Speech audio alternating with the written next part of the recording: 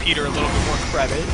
She did land some very good ultimates in the middle of team fights, give her team that extra health that was really needed. Definitely, definitely. I would hope she would be able to land some good ults. Rainco coming in here. Bullet time going across purple health bars, falling deeply. Ooh. Nobody on blue falling. Unrealist taking lots of damage. Misfortune does fall.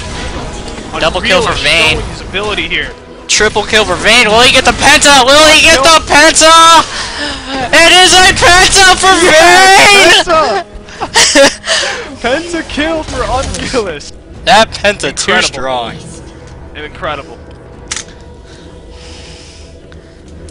And that, my friends, is why I enjoy shoutcasting. My breath just taken away. Right there. I did not think they were really gonna be able to make it out of that. Oh, the health bar is completely just unexpected. health bar is just drastically dropping. 3 of SaLOLkis falling, and this all of a sudden this right Unrealist just coming out of nowhere. Unrealist out of nowhere.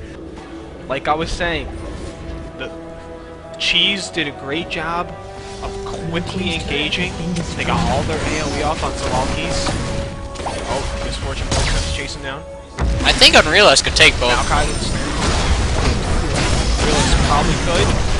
She's gonna get the kill there. I think she could get this kill on Malkoy. Oh, backing off. Soraka coming in for a heal. Re-engaged by Unrealist, knocking down Malkoy.